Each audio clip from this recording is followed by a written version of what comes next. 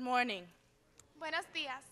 Thank you for sharing this moment with us. Gracias por compartir este momento con nosotros. We would like to welcome you to Les queremos dar una gran bienvenida a the 23rd Annual Dr. Martin Luther King Celebration. We would also like to take a moment to thank Queremos tomar esta oportunidad para darle las gracias a President Charles Vest and his wife, Rebecca Vest, for hosting this event. Thank you very much.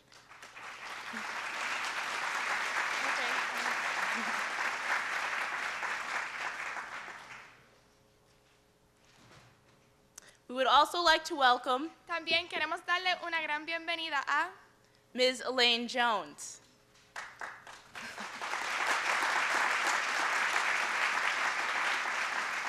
It is a pleasure to have you with us here this morning. Es un placer compartir con ustedes esta mañana.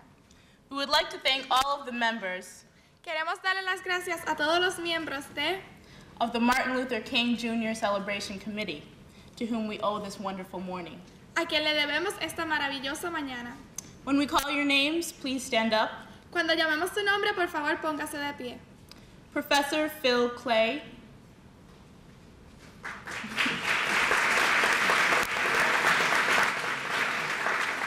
Maureen Costello.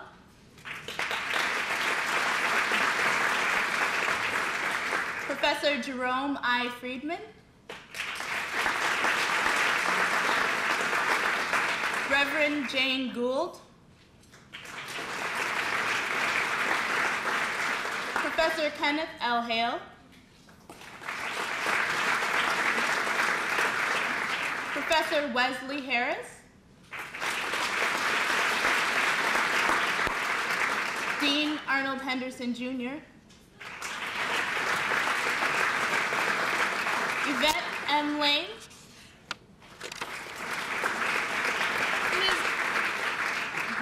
Ms. Pamela Lomax. Professor Philip Morrison.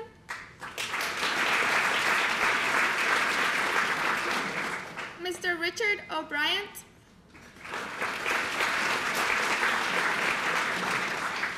Dean Margaret Daniels Tyler.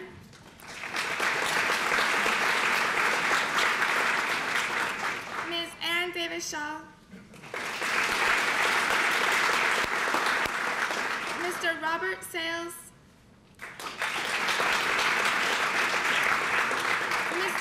Mr. Ronald K. Seduco.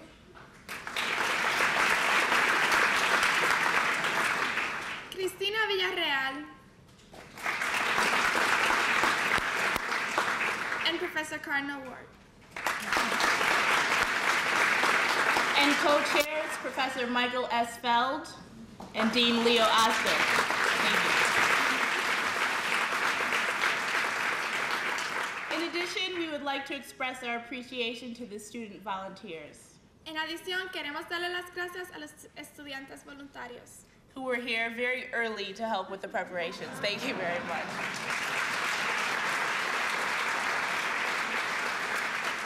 And those students are Jonathan White, Aleem Needham, Angela Neal, Michelle Hicks, Maya Cantwell, Maritere Mendez, Luciano Salazar, Corina Serna, and Ian Pancho.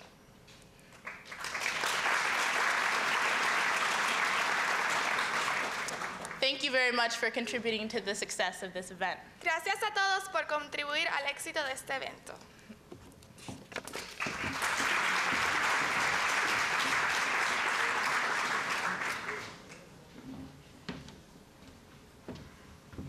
Thank you, both Kimberly and Kira.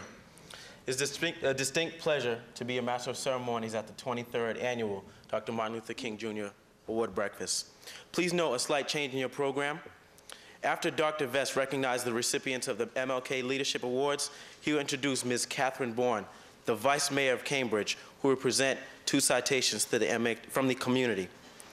Now, let us begin our program with the invocation by Chaplain Reverend Constance F. Parvey.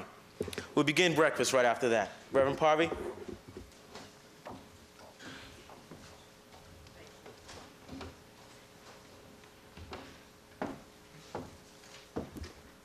Let us pray. Gracious and loving God, we give you thanks for our brother, the Reverend Dr. Martin Luther King, for his life, for his death, for his resurrection in our midst, for his dream, for the commitment that he has developed in the hearts and minds of all those who are gathered here and millions of people around the world, for the life which he has given us to live on, for this place, for the African American students who are studying here, the professors, the administrators, for the many students from Black culture who will come here and study and who have and will contribute to the life of science and technology and human values across the world. We give you thanks for the strength, the vision, the courage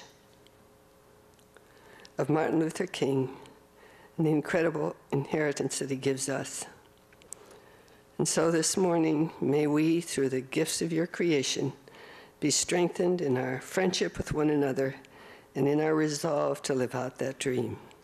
In the name of the Almighty God, the God of love and mercy, amen.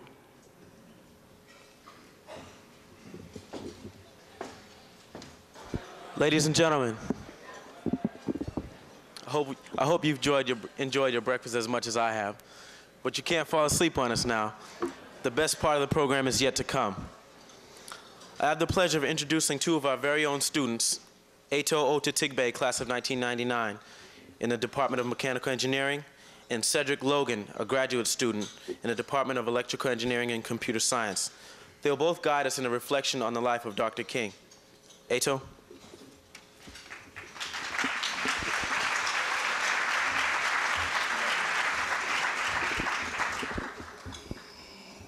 Good morning.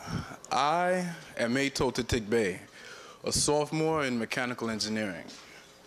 I have a question for you. Are you guilty?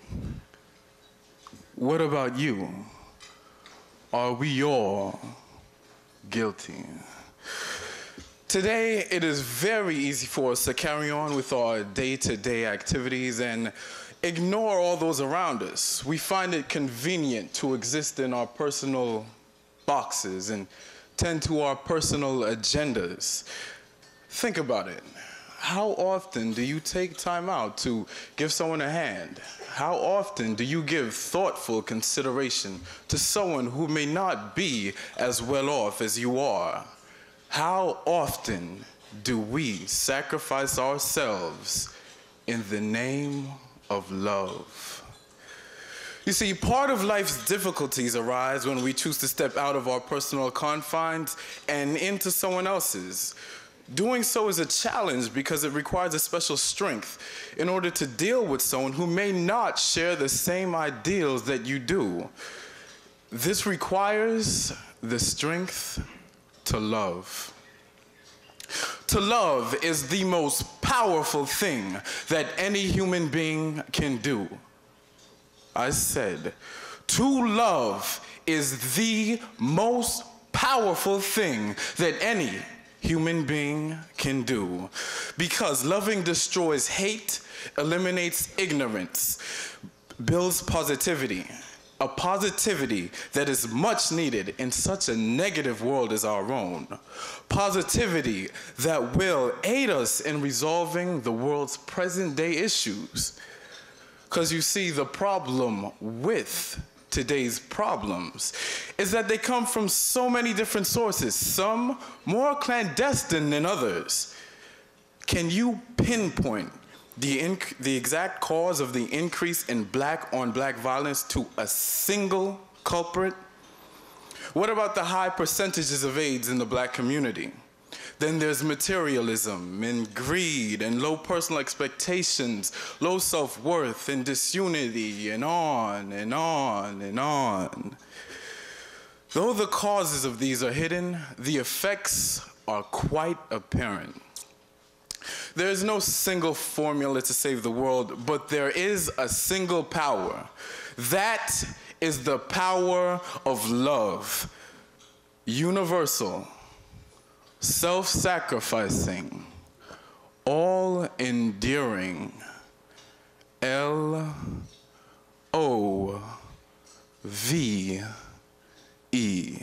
This was the power, the strength that Dr. King wielded with the skill and precision and passion of a true warrior. He refused to let up in his struggle. He stood boldly against angry mobs, hot climates, corrupt law officials, and even some of his own people who did not have the faith that he did in the struggle. In order to love, we must develop the qualities that permitted Dr. King to overcome such things. These qualities are tough minds and tender hearts. With tough minds and tender hearts, we can work to dispel the MIT apathy that exists in much of our student body.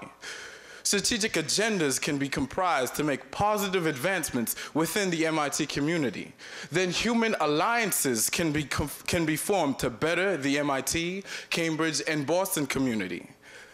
As members of one of the world's most prestigious scientific institutions, we have a responsibility to utilize our abilities.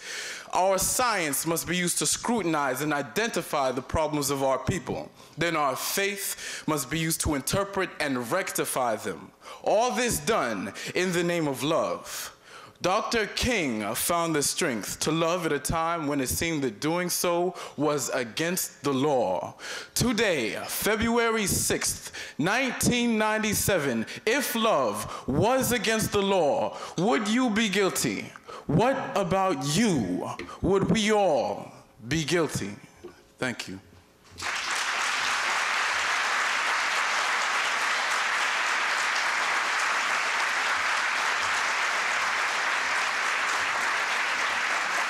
Wow.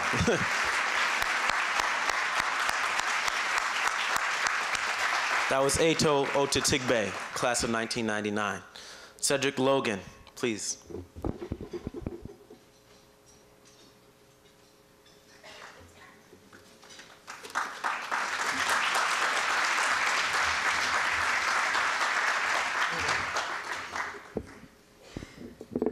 First, I would like to express my thanks to the Martin Luther King Jr. Celebration Committee for allowing me to speak here today. Today, when I reflect upon the impact of the life of Dr. King and countless others like him, I am personally filled with a deep sense of gratitude. Today, I am grateful that I can be a farm boy from Lowndes County, Alabama, and that I can be an engineer. Today, I am grateful that I can walk into a voting booth in my hometown of Haynesville, Alabama, where in 1965, a young white minister named Jonathan Daniels was gunned down in broad daylight for helping with black voter registration. Today, I am grateful that I could walk across the Edmund Pettus Bridge to Selma, Alabama, and expect to be served in any restaurant and to be allowed to drink from any water fountain. Today, I'm grateful to Dr. King and those of his generation for bringing America from the land of slavery, Jim Crow, and legalized oppression to the very door of the promised land. And even personally, today I am grateful that I could walk through the door of my alma mater, the University of Alabama, with a textbook and a calculator rather than just a broom and a shovel. In the spirit of the 11th chapter of the book of Hebrews, Dr. King and those of his generation ought to be commended for their faith, even though they did not receive the things promised, but only saw them and welcomed them from a distance. In the spirit of the 12th chapter of the book of Hebrews, the challenge for our present generation is to throw off everything that hinders bitterness, hatred, complacency, and apathy, and to run with perseverance the race marked out for us. Then, and only then, in the eyes of the Creator, will the life and legacy of Dr. King and those of his generation be made perfect. Thank you.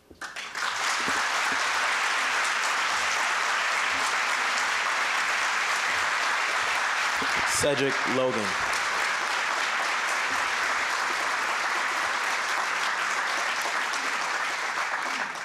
I'd like to personally thank both Ato and Cedric. Hope everyone has not only listened, but will take heed to the words that they spoke this morning. Now I'd like to introduce our next speaker, Dr. John H. Cartwright. Dr. Cartwright is currently the Dr. Martin Luther King Jr. Professor of Social Ethics at Boston University and the President of the Council of Societies for the Study of Religion. Beyond the classroom, Dr. Cartwright has served as Training Associate and Administrator of Boston University's Summer Laboratory in the Improvement of Human Relations and was, from 1968 to 1970, the founding director of the university's King Center.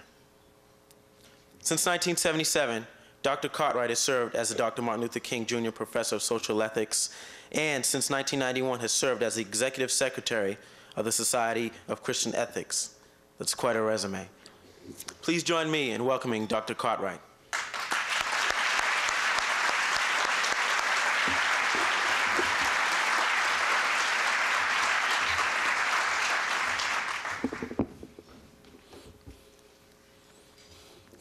To the committee and to Deans Tyler and Osgood and honored guests, it is my privilege to be on this side of the river for a change. Surprisingly, things look about the same over here as they do over there.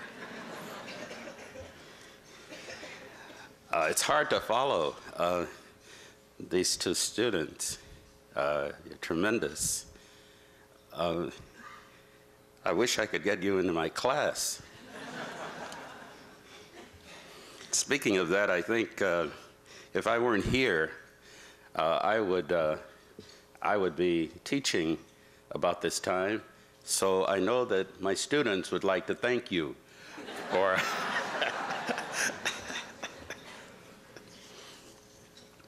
and that marvelous introduction that you gave reminded me of a favorite story of Martin King, that whenever he would be given the kinds of introductions you can imagine, had this story of Billy Graham, I guess, who's America's resident preacher. And it seems that Billy Graham, when he's conducting one of his crusades, discovered in his pocket, and all of the men here will have had this experience, a letter that you should have mailed sometime before. And while he had a break, he thought he would run down to the post office. So he went out and said, well, where is it? And he saw this kid, and he said, young man, would you help me? I need to find the post office. He said, there's no problem. He said, you just go 2 blocks this way, and then you turn right, and it's right there. He said, thank you. He said, do you know who I am? And the young man said, no. He said, well, I'm the Reverend Billy Graham, and I'm holding forth over there at the stadium tonight, and I tell you what, if you come over, I'll show you the way to heaven. And the little boy said, oh, go on, you don't even know the way to the post office.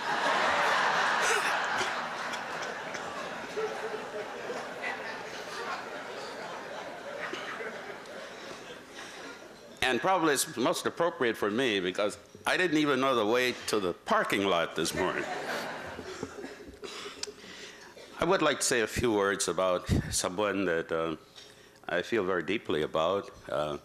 We were in school together for a bit, and I have walked as well as I can in his footsteps over the years, and exceedingly privileged to carry a title associated with him.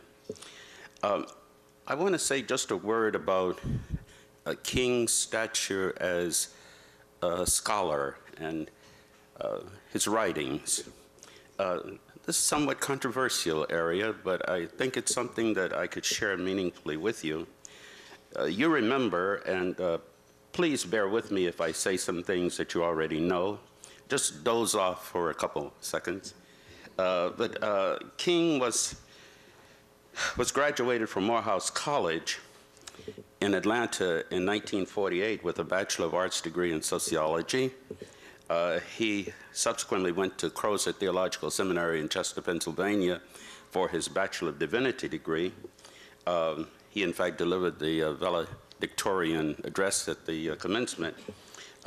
He went there in 1948 and finished 1951, and immediately enrolled in September of 51 at Boston University in the graduate school. Many people say the School of Theology, but he was a student in the graduate school as a PhD candidate in systematic theology. In 1964, after King had become king, he officially donated his papers to Boston University.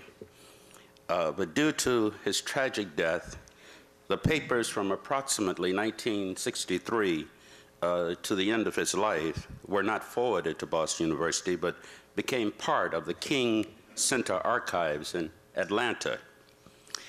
And fortunately for scholars and others, the Martin Luther King Jr. Papers Project was initiated in 1984 by Mrs. King and the King Center. The goal of the project is to assemble over the next 15 years, as I said in 1984, a 12-volume scholarly edition of the speeches, sermons, correspondence, and other writings of Martin Luther King Jr. To date, the first 2 volumes in that series have been published under the general editorship of Claiborne Carson at Stanford University.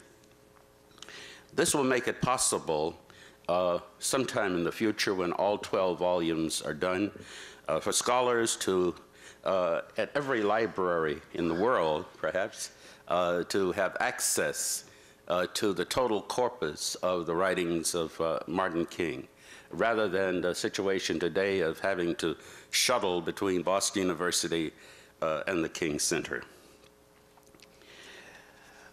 King's pilgrimage into nonviolence, which is, in a sense, his most characteristic thing, I think, was a journey into the formation of a comprehensive and coherent social philosophy that was grounded fundamentally in a metaphysics that included a personal God, a Christian systematic theological perspective, and an ethic of the dignity and worth of the human personality. And concerning his theology, his major professor at Boston University, L. Harold DeWolf, wrote that at nearly all points, his system of positive theological belief was identical with his major professors. And he said, occasionally I find his language following closely the special terms of my own lectures and writings. Nevertheless, the main original theological contribution of his tragically shortened life and career was his remarkably consistent translating of his theology into action. In this process, he related his theological beliefs in an authentic and original way to various social theories and movements of his time. And in doing so, King has made what many of us feel to be a singular contribution to modern religious thought.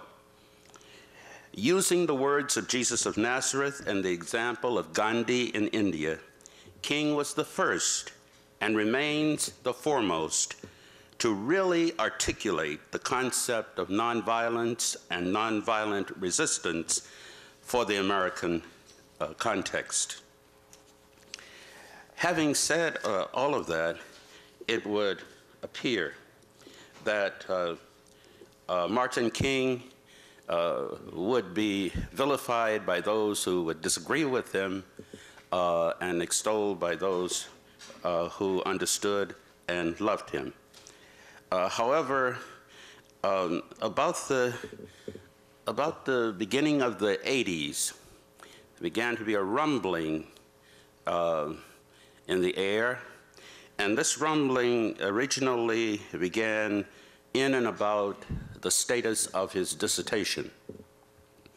That rumbling led many to begin to question whether or not Dr. King's scholarship was as authentic as it should have been.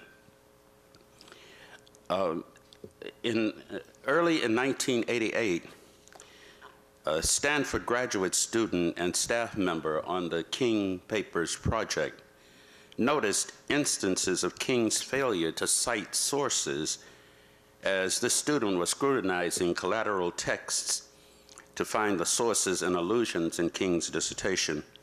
And following this discovery, the King Project made an intensive effort between 1988 and 1990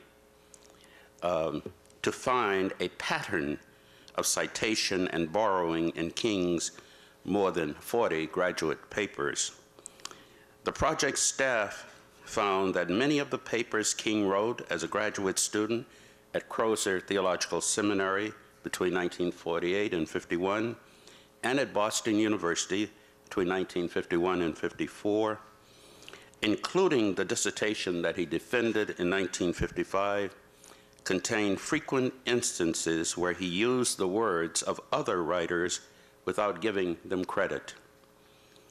And after the scope of this problem had become clear, it behooved Boston University to address this specifically with regard to the dissertation, since we had some people suggesting that we should, in fact, revoke his PhD and perhaps substitute that with an honorary degree or some such thought. That was never discussed. The president appointed a blue ribbon committee of 4 with 1 outside professor. I was included on that committee to come to the bottom of this and to issue a statement on behalf of the university. We came to the conclusion that the dissertation is in fact flawed, and that a permanent letter be attached to the dissertation indicating that it is flawed, and that for chapter and verse, one should consult the King Papers project. We went on to say, however, that that should not, since King was not alive to speak for himself, that fact of his dissertation should not take away 1 iota from his stature as a leader and as a person and as one who gave the last full measure of devotion for all of us. Now, the real question following that, of course, is what is the historical and biographical significance of the papers that Martin King wrote, including his dissertation. The project discovered so many deficiencies in his papers that only a few students of King had thought them deserving of the type of careful study that should have been given to them. His appropriation of the words and deeds of others should certainly not be understood merely as violations of academic rules. They also indicate his singular ability to intertwine his words and ideas with those of others to express his beliefs persuasively and to construct a persona with broad transracial appeal. So though in large measure derivative, King's student papers document an important stage in the development of his thought and his leadership qualities. And as he mined theological texts for nuggets of cogency that would serve his academic ends, King resolved long-standing religious doubts that he had and refined a method of eclectic composition that would enrich his sermons, his speeches, and his published writings. Now, his borrowings from Euro-American and African-American religious thought supplied him with a framework for understanding, perhaps, the flaws in his own character. He may simply have concluded that his academic credentials and theological readings had served positive purposes. So in one of his last sermons, King may have spoken of his own life when he addressed the Ebenezer congregation on a passage from the book of Mark. Recounting the quest of James and John to sit beside Jesus, King saw the two men's desire for recognition as understandable. Before we condemn them too quickly, he said, let us look calmly and honestly at ourselves, and we will discover that we too have those basic desires for recognition. We all want to be important, to surpass others, to achieve distinction, to lead the parade. He explained, somehow this warm glow we feel when we are praised or when our name is in print is something of the vitamin A to our ego. He warned, however, that the drum major instinct was dangerous if not restrained. It causes you to lie about whom you know sometimes, to try to identify with the so-called big-name people. Feelings of snobbishness could even invade the church. So he said in that sermon, the church is the one place where a PhD ought to forget that he is a PhD. And King's interpretation of the biblical story was that Jesus did not oppose the drum major instinct, but instead believed that it should be put to good purposes. If you want to be great, wonderful, but recognize that he who is greatest among you shall be your servant. You don't have to have a college degree to serve. You don't have to know about Plato and Aristotle to serve. And he ended the sermon by referring to his own desire for recognition, separating those aspects of his identity that were superficial from the ones he deemed were essential. Suggesting the text for his eulogy, King advised, tell them not to mention that I have a Nobel Peace Prize. That isn't important. Tell them not to mention where I went to school. I'd like somebody to mention that day that Martin Luther King Jr. tried to give his life serving others. And so what is it that we can, in a sense, conclude from this? I wish I had more time to spell out more. I've just been able to be a bit sketchy. But as one who has studied King very closely and for many years, it is my considered opinion that, as so many have said before me, that King really did not originate most of his ideas. In fact, Mrs. King, when I invited her to Boston University some years ago, that's how she began her address. She said her husband was not an original thinker, which I was a wee bit taken aback by, but in any case, essentially, I think the conclusion is that he was not so much a creative theologian, but a clergyman. Not an originator of ideas, but a messenger of them. He could be styled more, in my terms, as an ideological leader rather than a charismatic one. The charismatic leader's wisdom is considered to be the truth simply because he or she utters it. The ideological leader, on the other hand, is one whose leadership comes from an ability to interpret an existing belief system in a most compelling manner. Indeed, as David Halberstam said of King, he could make the congregation of a country church say amen to a quotation from Plato. So I believe that as we look to the future of King, scholars will continue to debate. And as we look to the point where the King Papers project will come to an end, and we will have all of the chapter and verse, we can then make a better assessment of King as a scholar. But in the meantime, would you pardon me if I just say that a lot of that is strictly academic? And that what we are really talking about today is not so much dissertations and papers and citations, although as an academic, I must take those things terribly seriously. But more today, when I think of King, I think about a committed life. I think about all of the work that's left to be done, that he was so sure that one day it would be done. And I know that somewhere Martin King is saying about this occasion and all such occasions, keep up the spirit. Thank you.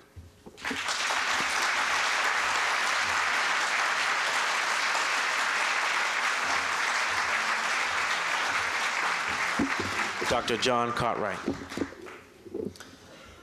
Now I have the distinct honor of introducing the 15th president of MIT, Dr. Charles M. Vest. Dr. Vest is also the chairman of the board of directors of GEM, the National Consortium for Graduate Degrees for Minorities in Engineering and Science Incorporated. This is but one of the many significant roles that Dr. Vest has played on a national level. President Vest will present the recipients of the 1996-1997 Dr. Martin Luther King Leadership Awards for alumni, faculty, students, or student groups. And might I add, we both have an appointment together in June at graduation. Dr. Vest.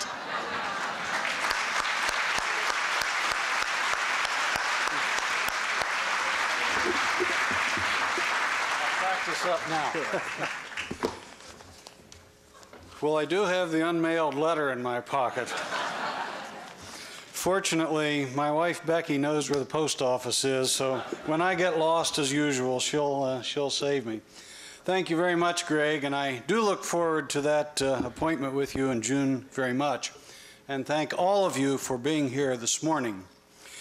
It now is my great pleasure and privilege to present this year's Martin Luther King Leadership Awards. This past Monday, the Boston Globe ran a story noting how relatively short is the list of Black Americans and other minority figures who receive widespread attention in history and social science classes in America. The article then listed a long roster of distinguished Americans who remain almost unknown to our youth. Several were cited for their groundbreaking work in industrial technology, biochemistry, and architecture, all fields of great interest here at MIT. Yet even here, I suspect there are few, if any, students, faculty, staff, or presidents who can tell you much about Jan Metzeliger, Norbert Rillo, Dr. Charles Drew, or Benjamin Banneker. This lack of awareness of the role, the value, and the importance of diversity in our culture is a legacy of our past, but it is by no means a mere historical artifact. Even in today's mass culture, too few of our heroes are drawn from sources other than the ranks of athletes and entertainers. While I do not wish for a moment to underrate the achievements of these figures, I do wish we could make more room in our mass culture for the celebration of Americans like W.C. Patton, who died on January 16th at the age of 84. W.C. Patton was a school teacher and a principal who set out to lead a modest voter registration effort in post-war Alabama and ultimately rose to become the NAACP's National Director of Voter Education, a post he held for 22 years. If American students of all races knew just a fraction about people like W.C. Hatton as that they know about rock stars and athletes, our nation would be a much better place. And it is for this very reason that the Martin Luther King Jr. Leadership Awards are so important to all of us at MIT. These awards provide us with a welcome opportunity to celebrate the contributions of diversity to the larger world of higher learning. At the same time, they allow us to celebrate individuals who exemplify the ideals of Dr. King and inspire us all to incorporate those ideals into our own lives. Our first award this year goes to a group. Since its inception in 1994, the MIT Committee on Campus Race Relations has greatly enhanced our university's dialogues on race and on culture. Through its publications, sponsored events, and grants programs, this committee has worked to achieve a greater sense of tolerance and appreciation for diversity on our campus. Above all, however, the committee has promoted a greater sense of shared community. No organization could more thoroughly embody the legacy of Dr. Martin Luther King, Jr. Accepting the award on behalf of the committee are its co-chairs, Professor James Chung and Professor Ellen Harris. Would you please come up, and while they're coming with the other members of the committee, please stand to be recognized.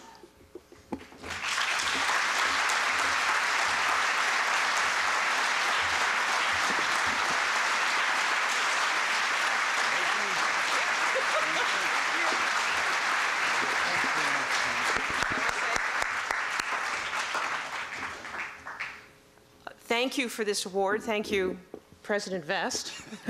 She's never called me that in her life. And thank you to the Martin Luther King Committee for honoring the work that we have tried to do over the past 3 years. In terms of the life of Martin Luther King, and speaking on behalf of the committee, I think that we can say that Martin Luther King taught us that a dream is a vision and not just wishful thinking, that nonviolent action is an action and not passivity, and that when we cherish our little achievements, that we don't settle for our little achievements, and that we can't change our society by accepting just a little bit here and a little bit there, but we need to think about transformation.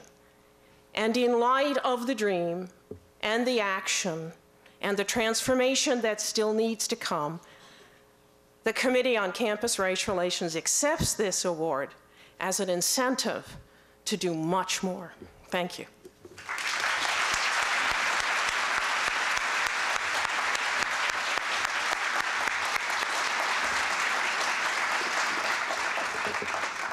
Our next award goes to Myra Rodriguez, a member of the MIT staff who has devoted herself to assisting those in need. In a quarter century of service to the Institute's Social Services and Medical Department, she has proven that one of the best ways to enhance an entire community is to help one person at a time. Many lives have been touched by her compassion and by her wisdom. We cannot think of a more fitting recipient of an award that bears the name of Dr. Martin Luther King, Jr. Myra?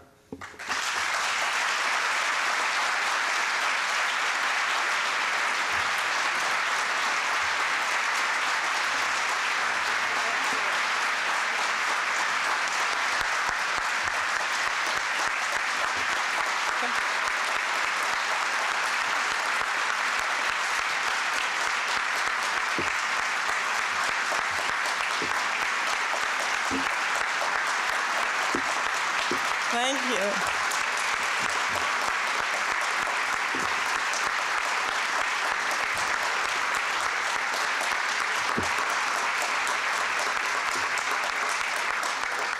Thank you so much. I know I'm among friends. I just have so much, I have so many deep and well-meant feelings over the years of being here and looking at how Martin Luther King's ideals have affected my life and my work here at MIT.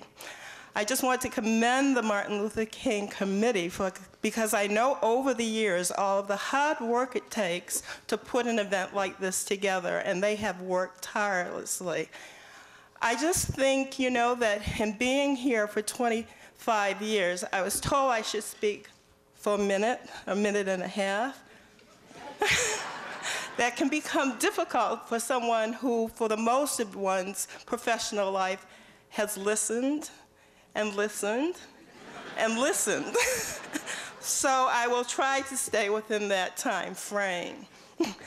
I want to say that in being here at MIT all these years, I know that this is the 23rd event that the Martin Luther King Committee has presented. But it is not the 23rd year that Martin Luther King Day has been a holiday at MIT. I recall somewhere in the mid-70s that I and John Turner, who was assistant dean to the graduate school, and his wife, Clavon, the three of us approached who then was Chancellor Gray and had a conversation with him about Martin Luther King Day being an institute holiday. This was before it was a national holiday, before it was a state holiday. And we went the rounds, and there are times when I think we were like fools rushing where angels fear to tread, or maybe Shadrach, Meshach, and Abednego. Not that Dr. Gray's office was the fiery furnace, but we do know that we did not go in there alone. Dr. Gray talked, and we negotiated, and he said, well, this would have to be taken to the academic council. And it was presented to the academic council, and it seems that there was very little discussion as to whether it should be, and it was. And this was in 1978. So MIT was in a leadership role because it was not a national holiday nationally until 1986. It was a holiday in Massachusetts in 1985. And we impressed on Dr. Gray that MIT could take a leadership role in this respect. And I said, well, we wouldn't even be the first because BU had already made it a holiday. And he said, well, he was an alumnus of BU. So that's okay. MIT still has a leadership role to play in that part. My work here at MIT, I feel, has reflected some of the ideals that I so admire in Dr. King. First, his walk as a Christian, his courage, and his commitment. It certainly dovetails with the values that my profession as a social worker holds, and the mission of my profession for social and economic justice. There is another of the many experiences that I could share with you about my experience here at MIT, all that I've learned from the students, the kinds of things that the students who took part in this event today have done over the years, and just the remarkable talents that our African American students have that sometimes feel thwarted, but with the support and the role that one can play in their lives, to see them just bloom and achieve, and how often we as African American adults in the community have to serve as filters to filter out some of the negative messages so they do not incorporate that into who they are. One of the other things that I just cherish about having been here at MIT is being part of the Building on Differences committee and planning group and being a facilitator in that event. Given the increase in polarization in our society, I believe that this effort needs to be continued, because if people can talk together, get to know each other as individuals, look at their strengths and weaknesses, accept their strengths and weaknesses so they don't have to project those onto other people, that will be a beginning in bringing people together. I think I better stop. I thought I was speechless. I thought I was speechless, but I wasn't. Again, I just want to thank President Vest, thank the MIT community, the Martin Luther King Committee, and all of my colleagues, because to be an awardee and to have all of the positive feedback from my colleagues who have known me for 25 years and have walked this distance with me is a singular honor. Thank you.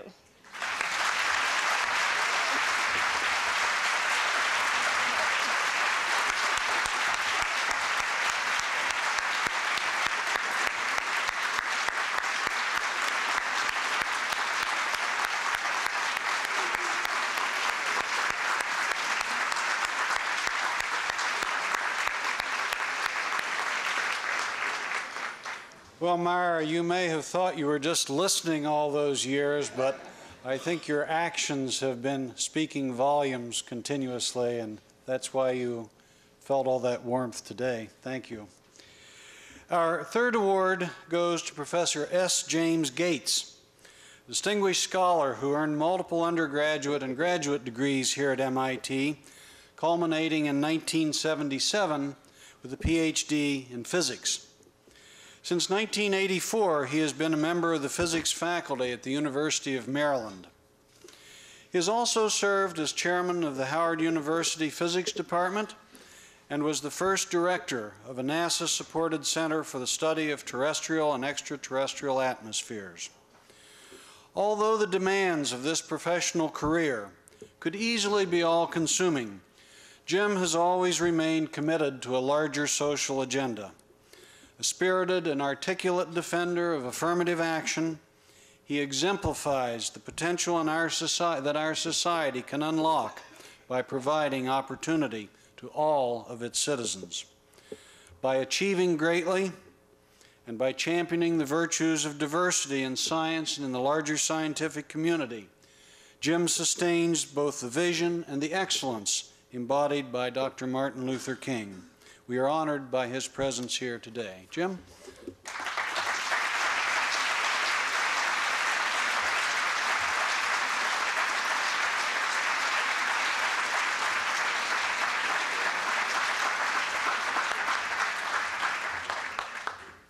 Well, on these sorts of occasions, most of us, or a lot of us at least, really are speechless. Of course, I'd like to begin by thanking Chuck, the selection committee for the Martin Luther King celebration.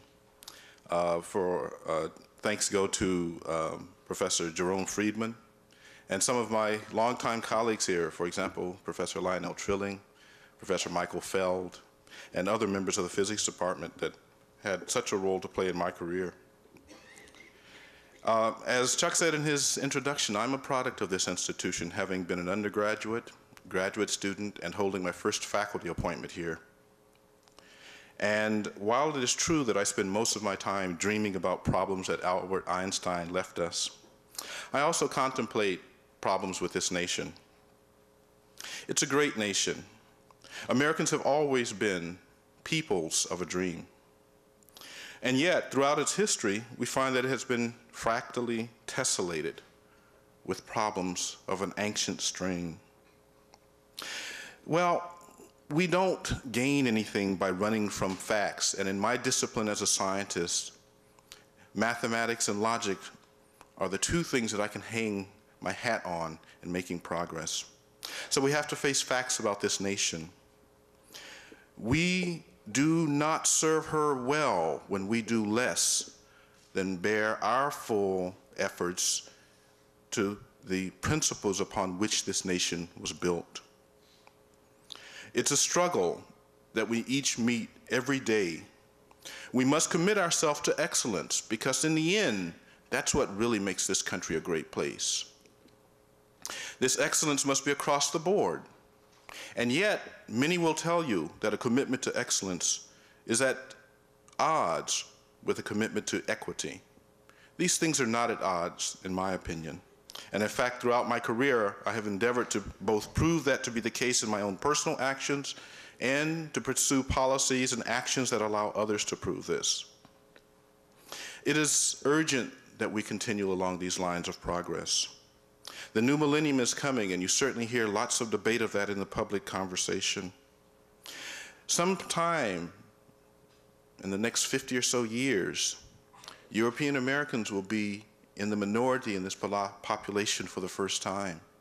We had all better think about the consequences of what that means for this nation, for it would be perhaps the greatest of tragedies if this nation, which I certainly regard as the sweetest of dreams that has been dreamt by our species, were to fall into a situation of a Bosnia.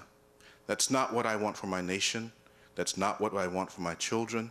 And that's certainly not what I want for any institution, and that certainly includes this one here. Thank you.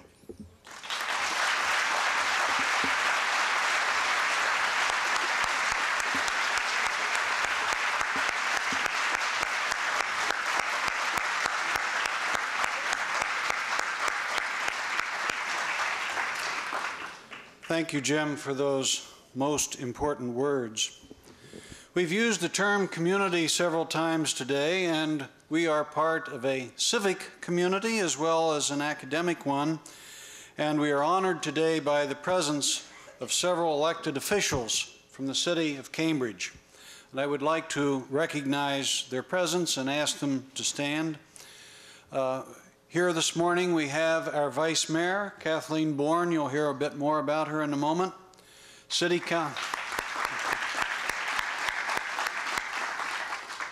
Councilors Ken Reeves,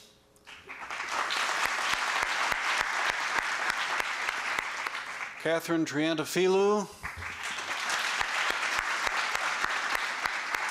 and Francis Duhay.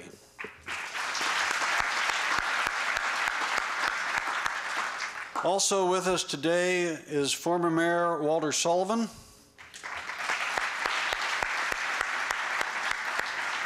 and one of our state representatives, Paul Demakis. Paul?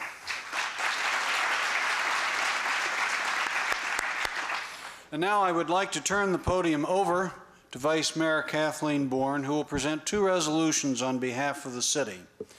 Before I let go of the microphone, however, I should tell you that Kathy Bourne is not only one of the leaders of our city, she holds a master's degree from MIT's School of Architecture, which makes us doubly glad to have her here this morning. Vice Mayor Bourne.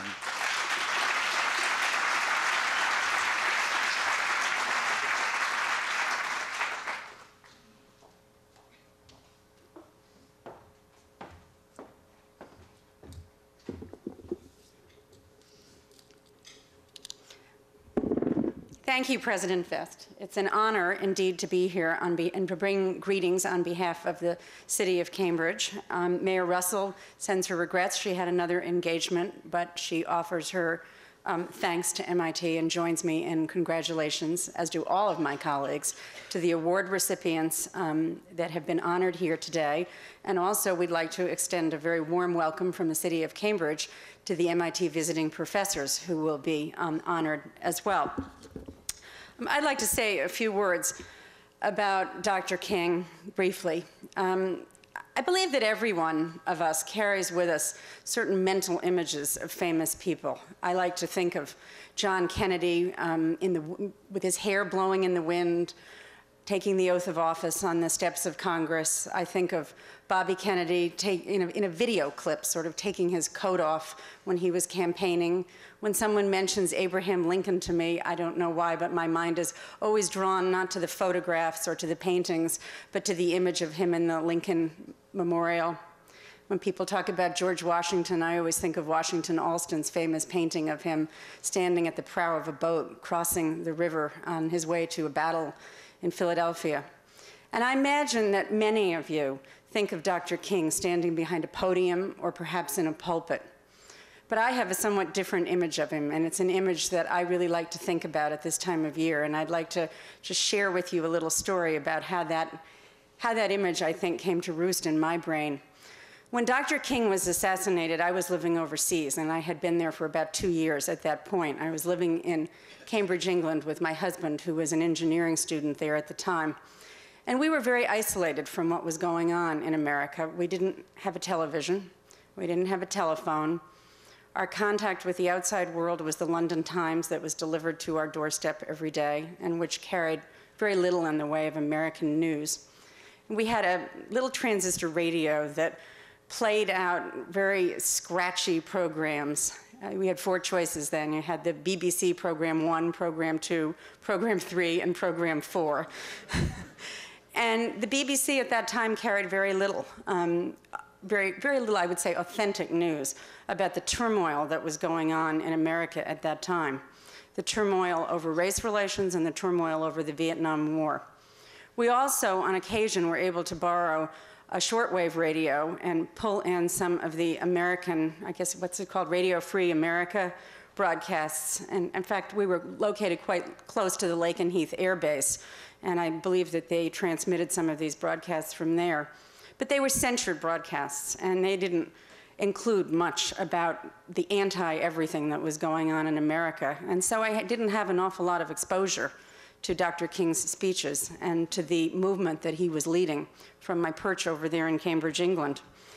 And I remember on the day that Dr. King was assassinated, I learned about it. I was pushing my baby in a stroller down a main street in Cambridge, England, and someone said, Dr. King's been assassinated, Dr. King's been assassinated, and someone else said, who is Dr. King? And I remember sort of filling in a group of grocers on who Dr. King was.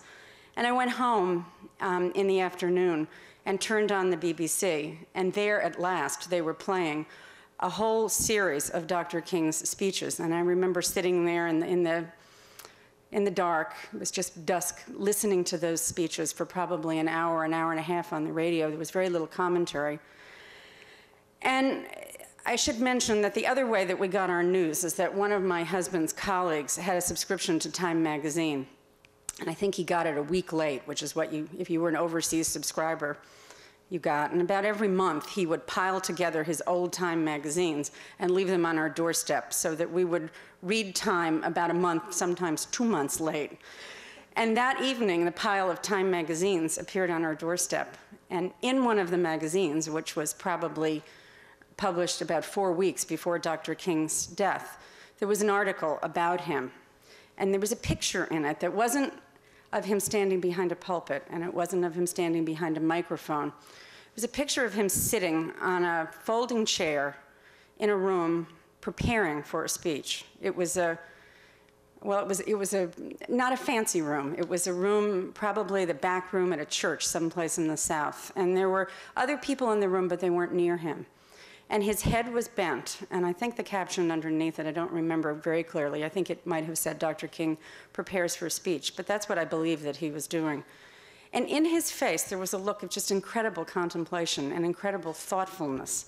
And for one reason or another, I've carried that image of him to this holiday every year. I think that the thing that I admired the most about him was his inner strength and his ability, I think this goes back to what Dr. Cartwright had said earlier, his ability to really synthesize the ideas of Christianity and of faith and hope and justice and fairness and bring them to the people in a way that was accessible to everyone who listened. I was struck before during Myra Rodriguez's comments, they took me back a little bit to the days in the late 70s and the early 80s when the King holiday had just been proposed. And I remember some of the people who objected to that holiday said, well, January isn't a good time for a holiday. Never mind that this is actually when Dr. King's birthday was. We've just had a period of great celebration, and everybody's taken holidays at the New Year's and over the Christmas season, and this isn't an appropriate time to have another holiday. And I've really come during the years when this holiday has become a national holiday and when we've all celebrated it the way that we do now with breakfasts and really with a whole month of contemplation. I've really come to feel that January is a perfect time for this holiday. And I was struck driving down here along Hampshire Street at the way that the world looks in January. The leaves are off of the trees. The light is sort of a gray light rather than a sunny light. It's really one of my favorite months, and people are always astounded when I say that I love January. But I love January because I think it's a time for us all to look inward and to gather strength from what we can find in our own hearts and our own minds. And I associate that with my image of Dr. King sitting there quietly on his folding chair, paying no attention to the people who were around him. I think he was gathering strength for the moment when he would stand up behind the microphone or in the pulpit and bring his message of hope and justice and action to all of us. So I welcome you all here on behalf of the city. I would like to present this resolution to Dr. Vest, which is a resolution thanking MIT for putting on this breakfast and also congratulating all of the people we're honoring here today. And I would like to call my colleague, former Mayor Ken Reeves, to the podium. He has a resolution that he would like to present welcoming our keynote speaker. Thank you all.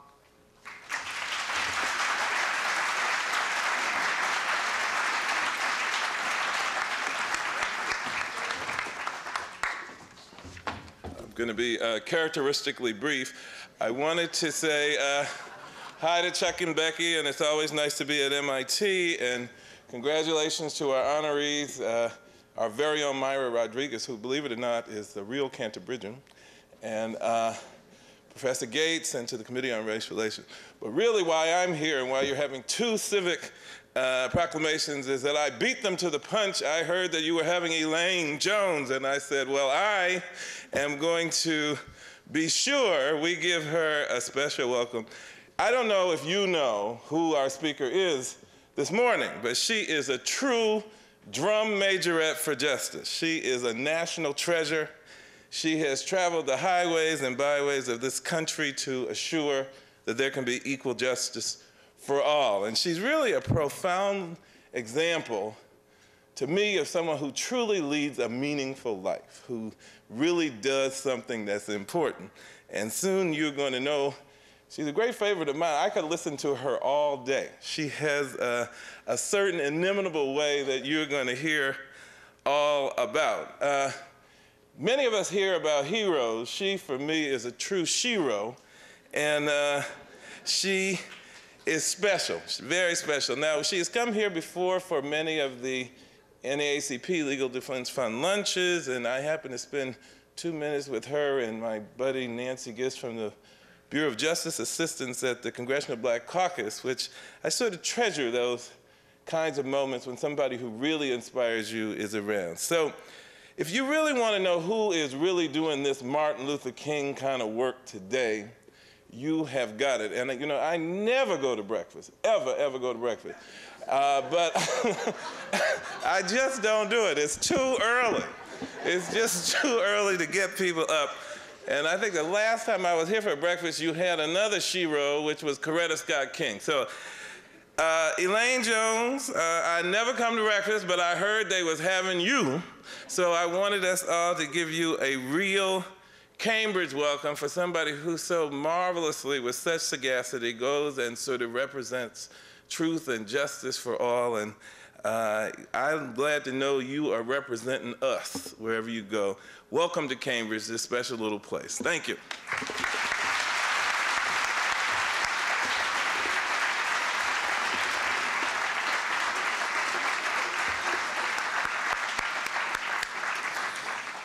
Thank you, Ken, and thank you, Kathy. Now, you know, when you have a job like mine, you're always standing up, receiving the credit for things that other people do. And there have been a lot of people that work hard to make events like this a success. We've got a great committee, a great group of students, but everybody in this room knows it takes a couple of spark plugs to really make something like this go and just get better year after year. So I'd like once again, as I hold this award in my hand, to recognize Leo Osgood and Michael Feld, our co-chairs.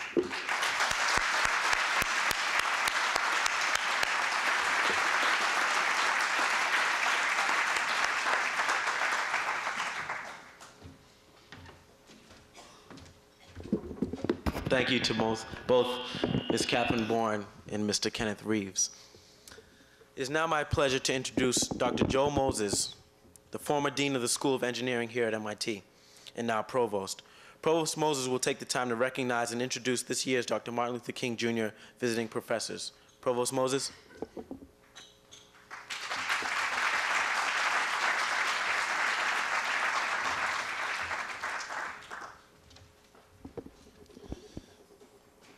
It is my privilege to introduce the Dr. Martin Luther King Jr. visiting professors this year. Chuck mentioned the spark plugs of this committee, and a couple of years ago, they came to visit the various councils, the Engineering Council, which I chaired at the time, the Science Council. They talked to the provost, and they had an idea of creating a visiting professor program, and contrary to MIT, this one actually got implemented very quickly and within a few months, but largely through the work of my predecessor, Mark Wrighton. And this year we have the second slate of visiting professors, and obviously this program is intended to enhance and recognize the contribution of minority scholars through a greater presence of these minority scholars on the MIT campus. And this year we have 6 of visiting professors, and of whom 4 happen to be here, and I will ask him to stand up in a minute or so. Last year we had 4, and the 4th one happens to be Wes Harris. He stood up before, but you could stand up again. Wes has rejoined his original department of aeronautics and astronautics, and we're all very, very pleased by that. Let me introduce the 6 in turn. The first one is Mr. Ernesto Cortez, who happens to be the director of the Texas Industrial Areas Foundation, and also director of a more general foundation, Industrial Areas Foundation of the Southwest region. This foundation creates and supervises community-based organizations in Texas, Arizona, New Mexico, Louisiana, and Nebraska, as well as the United Kingdom. His education, he's got a bachelor's degree in English and economics at Texas A&M, and did some additional graduate studies in economics at University of Texas in Austin. He is a professor of urban studies and planning, and one of the many awards he's received was a MacArthur Fellowship for his work in community organizing, which he received in 1984. So although he's not here, would you please give a hand to Mr. Cortez?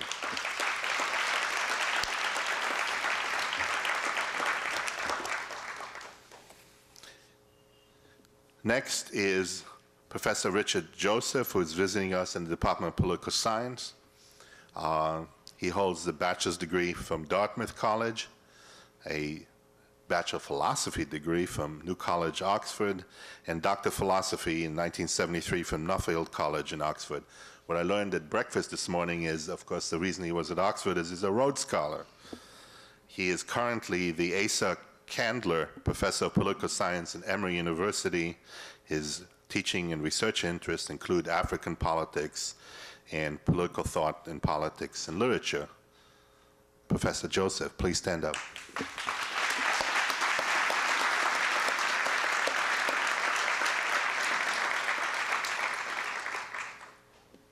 Professor Stephen Lee is visiting the Department of Mathematics, teaches one of my favorite courses, 1806. He holds a Bachelor of Science degree in Applied Mathematics from Yale and Doctor of Philosophy in Computer Science, hooray, from the University of Illinois in Urbana-Champaign. His research interests include differential and algebraic equations, and the work he's done has applications to groundwater modeling and computational fluid dynamics. He has a post at the Oak Ridge National Laboratory, and in addition to which he's an adjunct assistant professor at the University of Tennessee at Knoxville in the Department of Computer Science.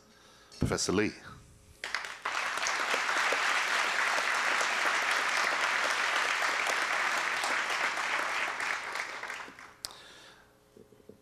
Dr. Oliver McGee III is visiting currently the Department of Civil and Environmental Engineering.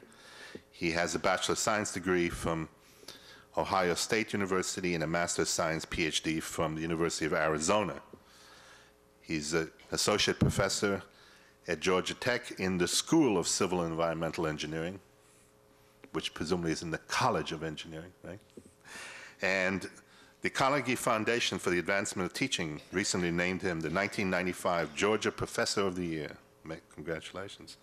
And the current research interests include computational mechanics, as well as his interests include also interdisciplinary design optimization in civil and in aerospace structural systems. Professor McGee.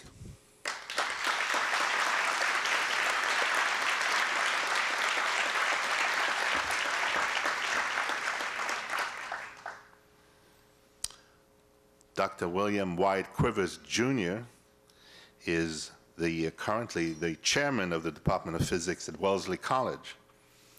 He has gotten a Bachelor of Science degree in physics from Morehouse College, and a few years later, a PhD in physics at MIT's physics department. And his research is on laser spectroscopy. He's had a long association with Dr. Feld, and he's come here to work with him yet again. So please stand up, Dr. Quivers.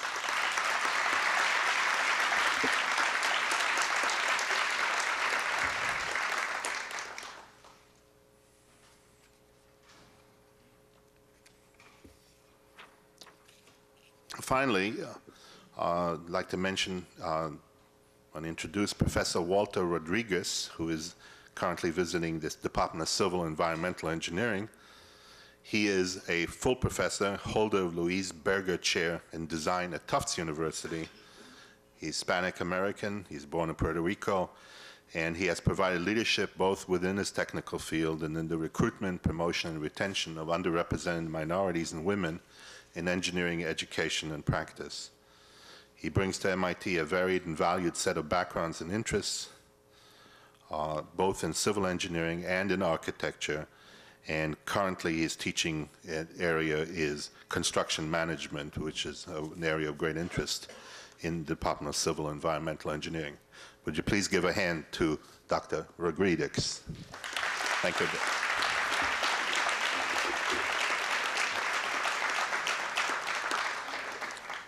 Now, last year we had 4, this year we have 6. Hopefully next year, even more. See you then.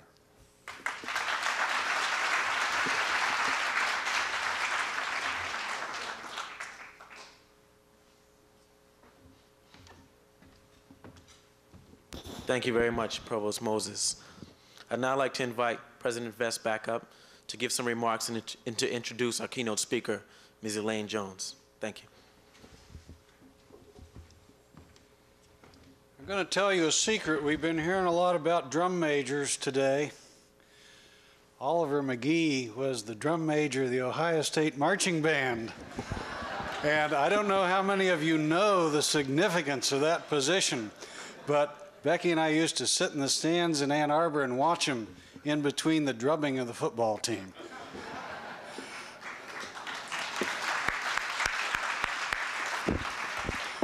It's the fate of every university president to face a heavy schedule of speaking engagements throughout the year. Some of these engagements, frankly, are onerous.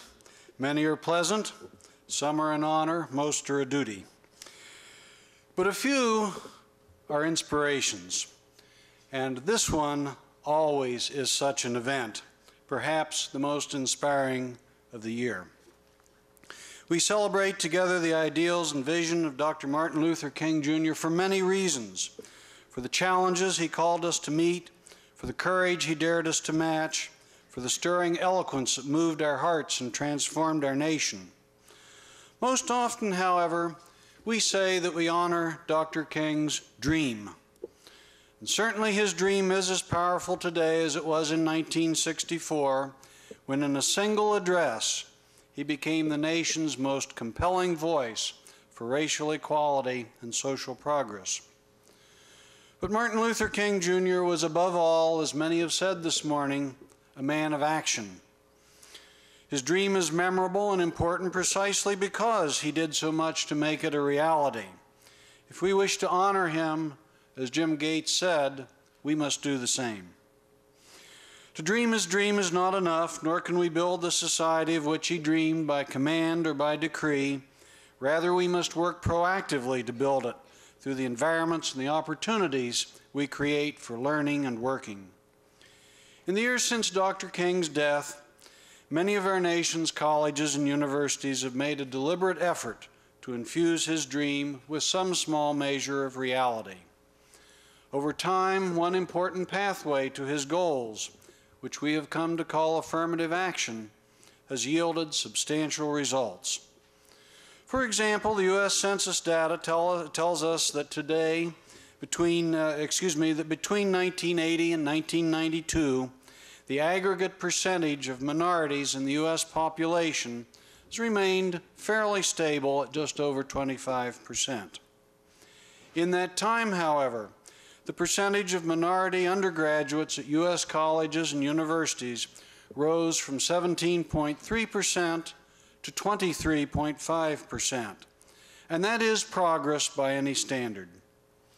At the graduate education level, the rate of increase is comparable, but we do need to accelerate the pace in order to reach a more acceptable absolute number. In 1992, just over 15% of the graduate students in America were minority students. Now that's a bit about the national picture, but how about here at home at MIT? Well, I have to say that while we must continue worrying about how to do better, within this context of national figures, we do have some things to be proud about, and I want to share them because it really is largely due to many of the people sitting in this room that we have come as far as we have come. Just yesterday, I received a report regarding the enrollment of minority and women students in engineering programs throughout the U.S. And it shows the following over the last 5 years. MIT is in fact in the top 10 in terms of the number of engineering degrees awarded at all levels to women, to African American students, and to Hispanic American students. The others in that list of top 10 are Georgia Tech, CCNY, and 7 historically black colleges and universities. And MIT ranks number 2 in the country in terms of the number of engineering doctoral degrees awarded to African Americans, and we are number 1 in terms of the number of engineering doctoral degrees awarded both to Hispanic American students and to women. We should be proud of these rankings, but the actual numbers show how far we still have to go. During this period, we have awarded a total of 1,207 engineering doctorate degrees. We have awarded a total of 170 of these to women, 19 to Hispanic Americans, and 16 to African Americans. So just look at that absolute number, how small, in fact, they are, yet they still place us number 1 and number 2 in the country. With such numbers, despite their recent growth, it is no wonder that there are so few minorities and women on the faculties of our colleges and universities. Minorities still make up only 12% of the American professoriate and only 8.5% of those who are full professors. The situation is far worse if we look specifically at the fields of science and engineering. MIT is a case in point. Clearly, we have much more to do. To me, at least, these numbers have 2 important implications. The first is that whatever its imperfections, affirmative action has improved access and opportunity to women and to minorities in America. The second is that affirmative action, as most of us know from personal experience, is the hardest to achieve and the most gradual in its impact at the highest levels of our society. Real progress at these levels will occur only with more time, but much more importantly, with more effort. Is such an effort necessary? These numbers suggest that exclusion and discrimination are not merely historical artifacts, but are continuing realities. They also suggest that steady pressure must be maintained until results are seen at the top. To quit now will simply mean long-term stratification of opportunity, a permanent glass ceiling, if you will. Why then is affirmative action in higher education under attack from so many quarters? This past July, the Fifth Circuit Court of Appeals ruled in Hopwood versus University of Texas that, quote, any consideration of race or ethnicity by the law school for the purpose of achieving a diverse student body is not a compelling interest, quote, and therefore is not permitted, at least in Texas, Mississippi, and Louisiana. The repeal of affirmative action by the University of California's Board of Regents gained national attention during the presidential campaign. In Colorado, the governing board of the university system has cut back on its affirmative action programs. Most disturbingly, California voters approved a measure which would forbid any state agency or school from taking race or gender into account for purposes of hiring or admissions. As you know, implementation of this measure is on hold pending the outcome of several legal challenges. I believe that much of the support for these assaults on affirmative action derives from a fundamental ignorance about the true position of minorities in our nation. That ignorance was amply demonstrated in a survey conducted in September of 1995. This study indicated that 41% of white Americans believed that economically, African Americans were just as well or better off than whites. 44% of our white population, according to this survey, believe that African Americans are just as well off or better off in terms of educational achievement. On the question of economic well-being, the reality is that the mean household income for African Americans, despite its rise, is still only 65% of that of white households. In terms of education, enrollment, and employment for African Americans, especially in graduate schools, as I noted, and on faculties, continues to lag very substantially. In addition to this ignorance, this lack of knowledge about the present reality, I believe that part of the problem can be attributed to ignorance about the population trends in the United States. While minorities account for approximately a quarter of our population today, that figure will rise to over 30% just by 2005, and nearly 34% in 2015, and presumably will continue to climb. These trends suggest to me, if we just want to be pragmatic, if nothing else, that the economic health of our nation in the next century will rest squarely on the productivity, achievement, and skills of a workforce that is going to be increasingly diverse. In a technology-driven, post-industrial economy, an economy in which education is the single most important contributor to success, our nation simply cannot afford to shortchange or ignore the educational aspirations of its historically disadvantaged citizens. And even as America's population becomes increasingly diverse, the average age of Americans is also increasing. Many of us feel this quite personally. So these days, because the age is creeping up, we all hear a lot about what? The future of Social Security. Now just think about this for a minute. White baby boomers are going to depend for their retirement on taxes paid into the system by a workforce that is markedly more diverse than that exists today. If that diverse workforce has not received the best education we can give it, then we will face the likelihood of severely constrained Social Security benefits.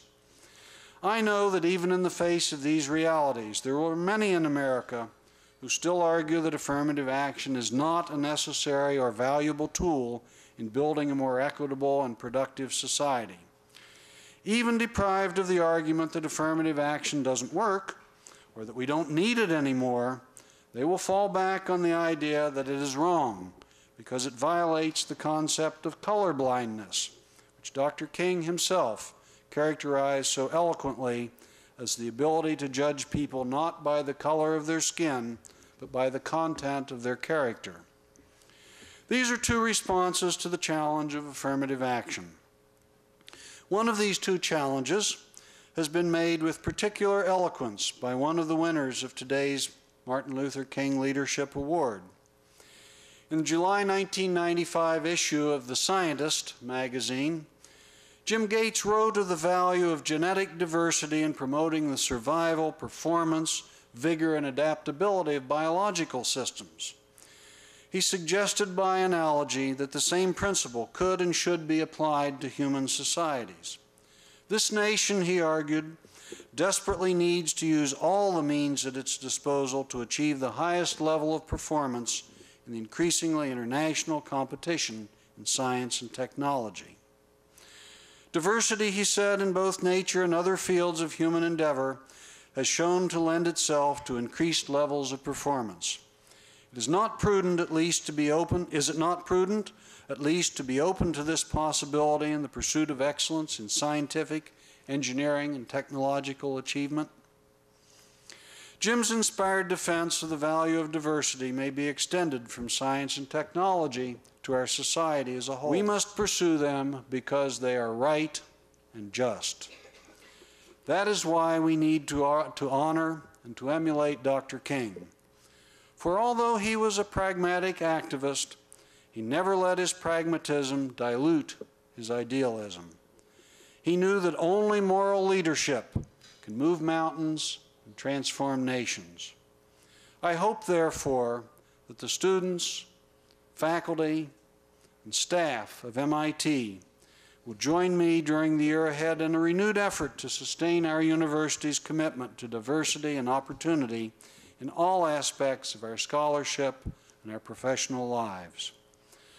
Perhaps such a commitment is in part just an expression of pragmatic self-interest. It also is an expression of an abiding sense of justice. Let us together pursue these goals as Dr. King did, not because they are good for us, but simply because they are good. Thank you.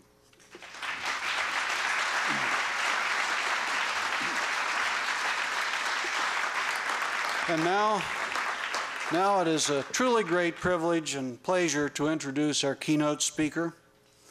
The position of Director Counsel of the NAACP Legal Defense and Education Fund was defined by its first occupant, Thurgood Marshall. Because of Thurgood Marshall's reputation and legacy, it is a position of immense influence and importance in the continuing legal struggle to secure equal rights for America's disadvantaged citizens. There can be no doubt, however, that the current Director Counsel is up to that task. A 1968 honors graduate from Howard University, Ms. Jones spent 2 years in Turkey with the Peace Corps.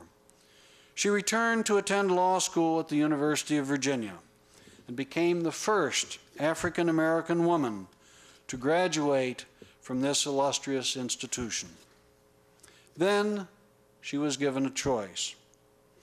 One of Wall Street's most prestigious firms offered her the kind of job that so many law school graduates dream of.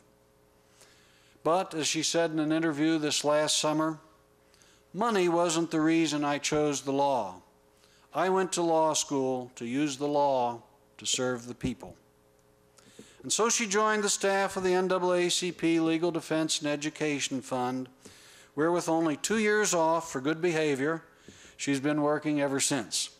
Those 2 years, by the way, she spent in the Carter administration's Department of Transportation, where she served as Special Assistant to Secretary William T. Coleman, Jr.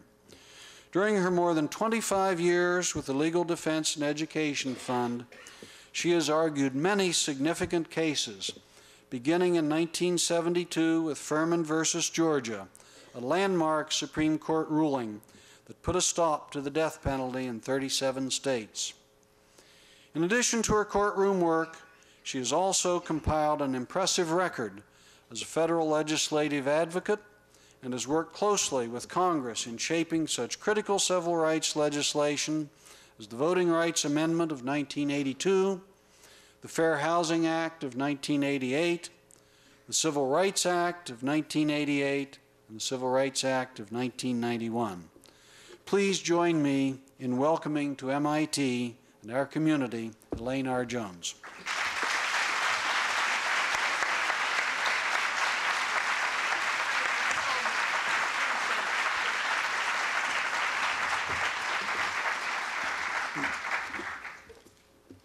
You have been a marvelous audience.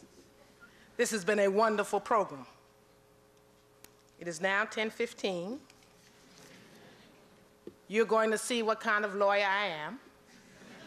Whether or not this is a lady that knows how to get to the point, say what she has to say and sit down. We'll see. Where did I hear it? Was it Martin? Who was it that said, "How long, O speaker, how long?" Not long, my captive audience. Not long. Thank you very much, President Vest, for that wonderful introduction. This has been a wonderful program. I am honored the opportunity to be with you on this, your 23rd celebration of the life of Dr. King. That is impressive. 23 years. When I came here, I said, MIT, 23 years? Very, very, very good.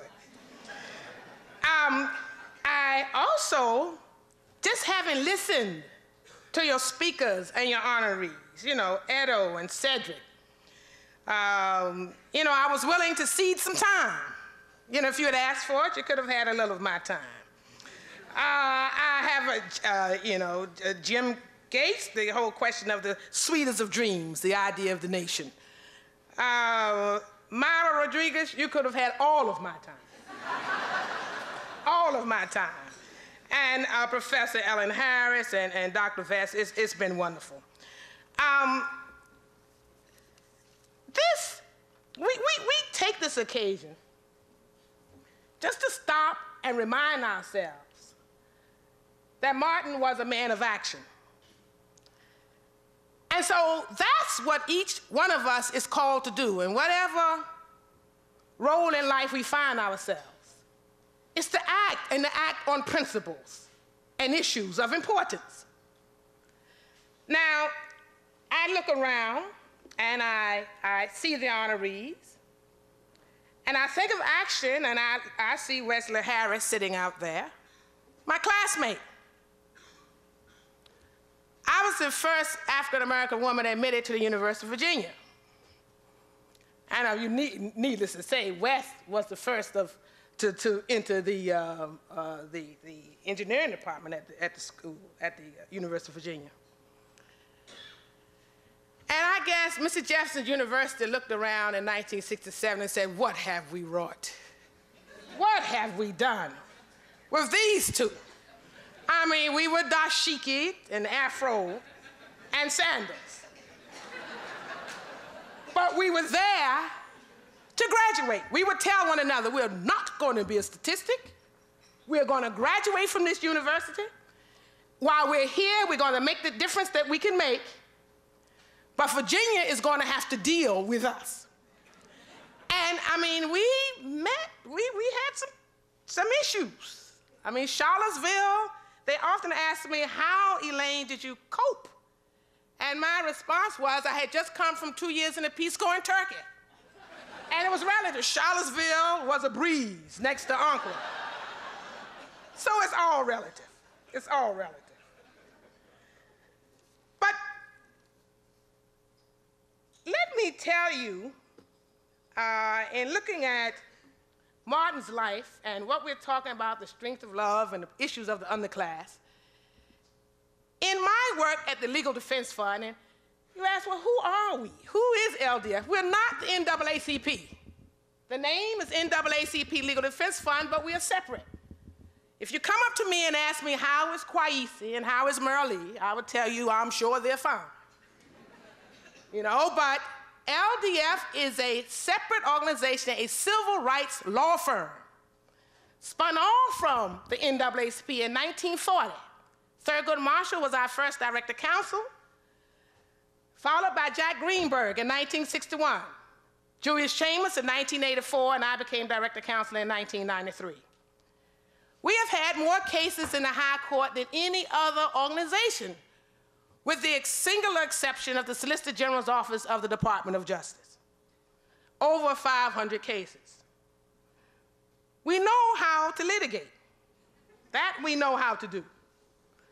But as director counsel, since I've been director counsel, I have been trying to use our legal skills in other capacities as well, to try to negotiate and mediate some of these disputes, to try to get in the community and recognize some of the problems and use our legal skills short of having to file a complaint. Now, if we have to file it, we'll file it.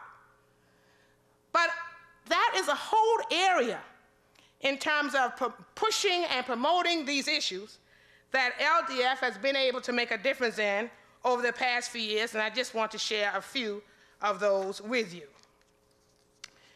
One of the first issues we should think about is we are often divided on subjects of the civil rights laws. They're trying to pit men against women, women against men, the disabled against the aged, and what is missing is a full understanding that these issues are interrelated. When you think of the NAACP Legal Defense Fund, Our cases are not determined by the race of the plaintiff. It is the issue that is presented. To give you an example, you have to be strategic, as Martin was, when you're thinking about the high court and what we're going to do and how we're going to go about bringing these cases. A year ago, a case came to me, white female from Tennessee, age discrimination case, 62 years old, dismissed, brought the lawsuit. In her deposition, which is her sworn testimony, it was discovered that she had taken some documents home. So that was a dismissible offense. And so the corporation argued, well, even if we did dismiss her on the basis of age, although we don't admit that, even if we did, that was negated by the fact that she had taken these documents home. And that was something called the after acquired evidence rule. You know, they make this complicated, but it's not. The after acquired evidence rule, and it went up to the Court of Appeals and through the district court, and they ruled against her. Her lawyer came to the Legal Defense Fund, the NAACP Legal Defense Fund, and asked us to take that case to the High Court this past year. I looked at it and I wondered about what Thurgood would do, and I decided, yes, we would take that case for several reasons. One, it's an age case. And it doesn't hurt. The Supreme Court sometimes has difficulty looking at race claims or understanding a gender claim. But age, I thought they would all understand.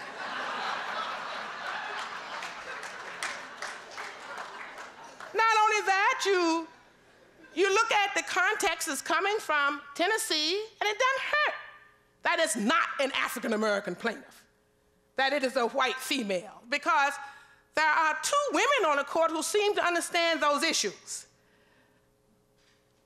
So that's why I thought it best to bring an issue in the gender context. We won that case, 9-0, every member of the court, because it's the point that Martin has made about the interrelationship of our issues, how we all sink together. We swim together or we sink. His quote is, the black community cannot win this victory alone, but intelligent men and women of goodwill everywhere must see this as their task and contribute to its support. He says, if we look earnestly for coalition, we will find it. If we choose polarization, it will not acquire much effort. But we have got opportunities here when we understand how our issues that affect women, issues that affect disabled, and as a lawyer, these statutes are all interrelated. This whole notion of an after acquired evidence rule, if it had seeped into the law, it would have negated a lot of cases that have come under different provisions, age, disabled, and race. Now, as we look at this notion of an activist society, we have to be committed to something other than self. We have to have a sense of community and a shared sense of joy and pain. We have to be involved in activities that affect the interests of the larger community. Your president, in a report of the president, 1995-96, writes, today we have evolved into a truly paradoxical situation. We have, by a huge margin, the greatest and most effective system of higher education in the world in terms of quality, accessibility, and creation of new knowledge. He goes on to say, at the same time, we have a system of primary and secondary education that is a national shame, one that is a surefire determinant of national decline if it is not corrected. He is right. LDF agrees. And we have been fighting these issues of school desegregation for 40 years. And what the public does not understand is that when they come to us and say, well, Elaine, why don't you look more at issues involving quality of education rather than a desegregated education? Because see, in Brown versus Board of Education, integrated education was an independent ground. It was an important independent ground, and it's still of great value that we have a desegregated environment for our children. But putting that aside, where is it in the law that there is a federal right to equal access to public education? Equal access to quality public education. It does not exist as a matter of federal law. It is not in our Constitution. There is no constitutional amendment or provision which provides that right. So if you're going to look at the issues of quality in schools, you have to do it through the 14th Amendment, through equal protection analysis. So if I go into court, I have no jurisdictional basis as a matter of federal law to go into court and argue for equality of opportunity in inner city schools. It's a shame, but it's the way it is. So what do we have to do? We have to be creative. LDF looked at all of the state constitutions a few years ago, and we were looking for a state constitutional provision which gave us the strong language we needed to challenge the quality of schools in a particular inner city. Didn't have the city in mind, had to find the constitutional provision first. Looked at the ones from all of the states. And what did we find? As a very strong one in Connecticut, adopted in 1968, which provided for equal educational opportunity and access for all students to education, public quality education. So then we go to Connecticut. And in Connecticut, we see the deplorable situation in the Hartford public schools. And we say, well, this will be the test case. In Hartford, we see all of the inner city students, regardless of race, Latino, white, black, makes no difference. We represented all of the students within the Hartford public schools, and we filed in 1990 on behalf of 17 African American, Latino, and white public school children, and a complaint against the State Board of Education, the governor, and other officials. And we alleged that the Hartford metropolitan schools were segregated on the basis of race, ethnic background, and socioeconomic status. And because the Hartford schools are educationally deficient when compared to the suburban schools, we allege that the defendants failed to provide plaintiffs an equal opportunity to a free public education as required by the Connecticut Constitution. Then we went on to say that the sharp segregation of the students on the basis of race, which was palpable, in Hartford by itself violated the Constitution. We tried that case before the state court in 1990 and all the way through 1992. The trial court issued an opinion on November 30, 1994, ruling against us. We then had developed quite a record. So we went to the Connecticut Supreme Court. And the Connecticut Supreme Court heard that case in September of 1995 on expedited appeal, and this past July 9 released a decision in which they ruled for us. They ruled that the combination of racial segregation created substantially unequal education opportunity and requires the state to take further remedial measures. In other words, it was the first time we had gotten a state Supreme Court based on its own constitution to determine that the quality of education being awarded to those inner city schools was constitutionally deficient. Now we're in the remedial phase. What is the remedy? Working with the governor, working with the legislature, trying to decide what it is that we do in terms of the allocation of resources among those districts, all kinds of resources, so those kids will be able to compete. If we can work this out in Hartford, and we can take this win, which is a very important victory, and transport it to other jurisdictions.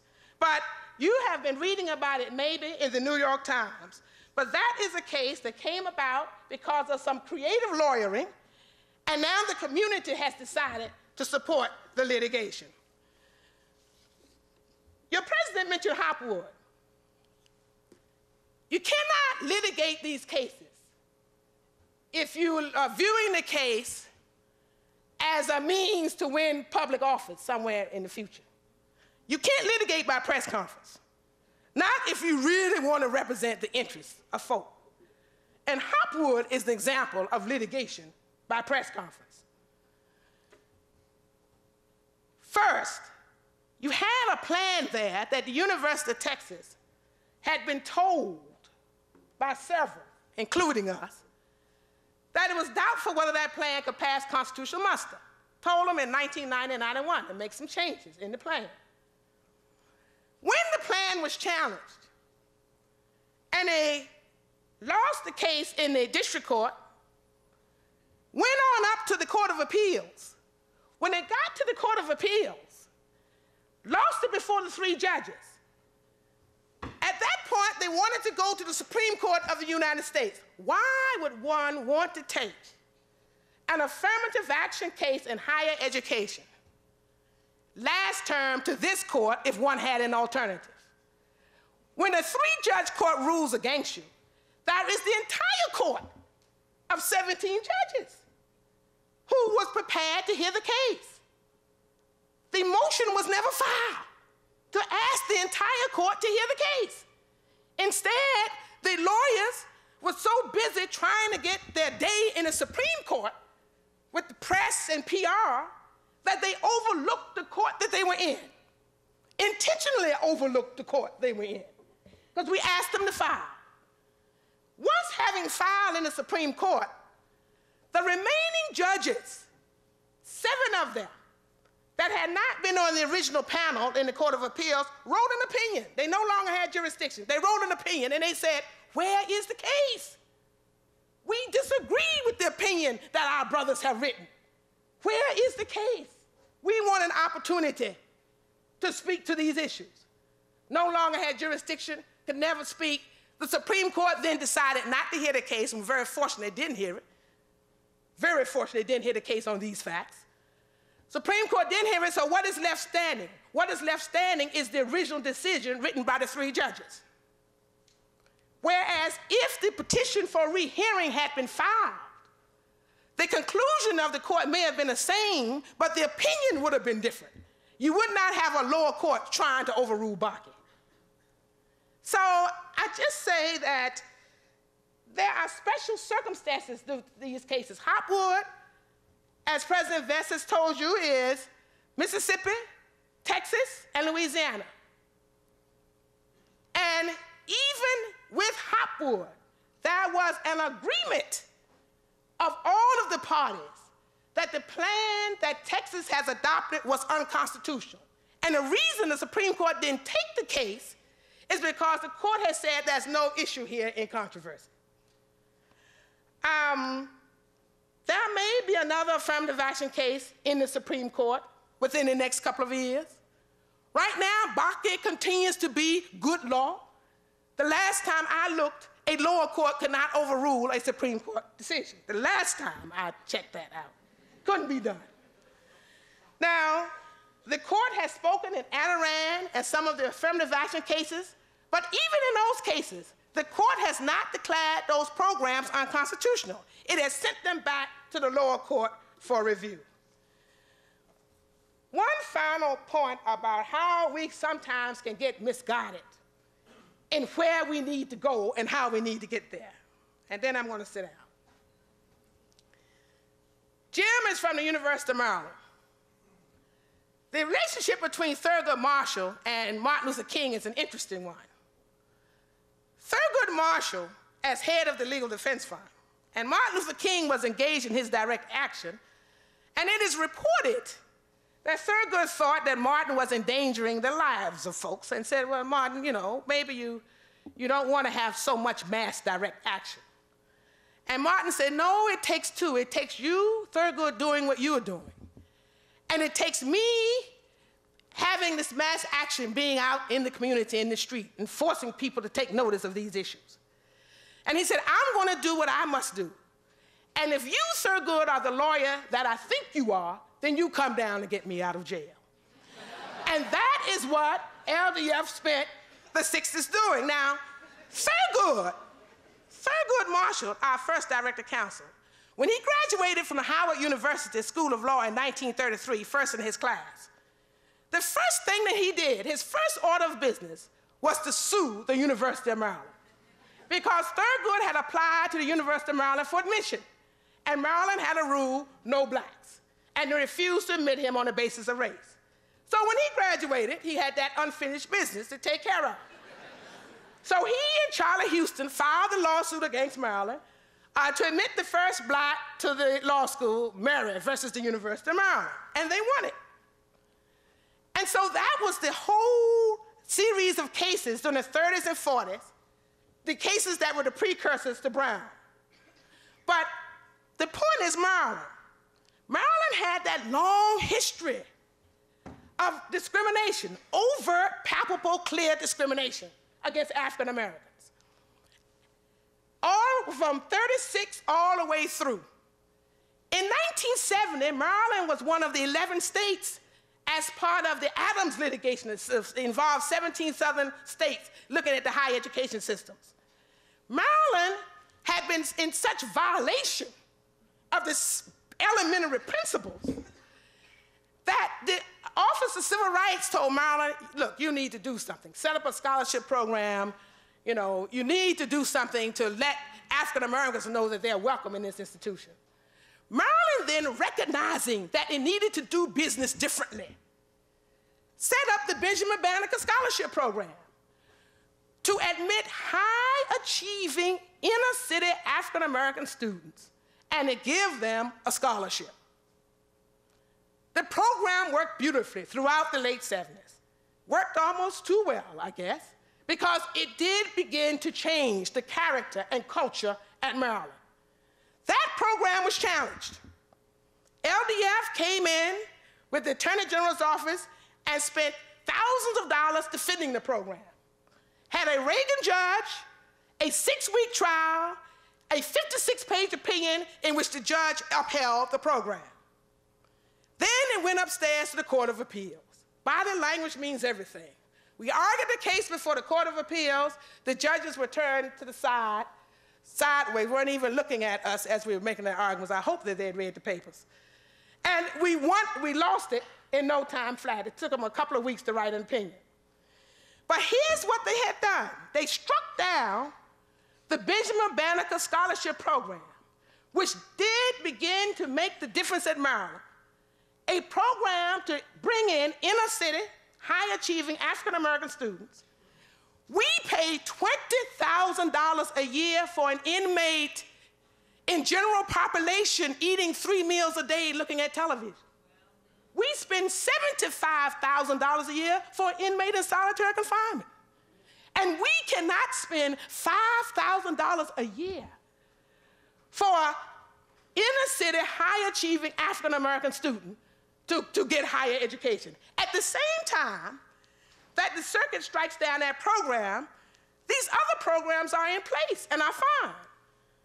Scholarship program for descendants of early Dutch settlers, scholarship programs for American citizens of Canadian descent, scholarship programs for students of Greek descent from middle-income families, scholarships for students born in Hong Kong, scholarships for students from Taiwan, scholarships for females who do not use tobacco, scholarships for students of Chinese or Japanese descent, scholarships for deserving students of Italian descent from upstate New York. I mean, it goes on and on.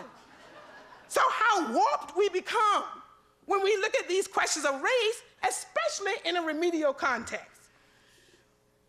I want to say that there are lots of structural issues of discrimination out here that we're coping with. We we just had a major case in Los Angeles.